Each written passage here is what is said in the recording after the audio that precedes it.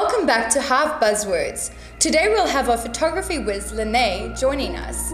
She'll be teaching us what shutter speed is.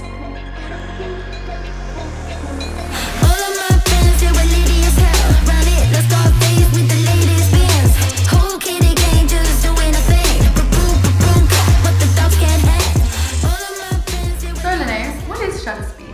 Shutter speed is the length of time the image sensor in a camera is exposed to light. So when you hear that click sound, like after you've taken an image, that's when you open the window and it closes, and that's basically shutter speed. So how do you use shutter speed? I often take more use a slower shutter speed because I like the effect of the blurry and the time. I'm very into fine art photography. Hey, thanks Lené for joining us. Tune in next time to see what else we have in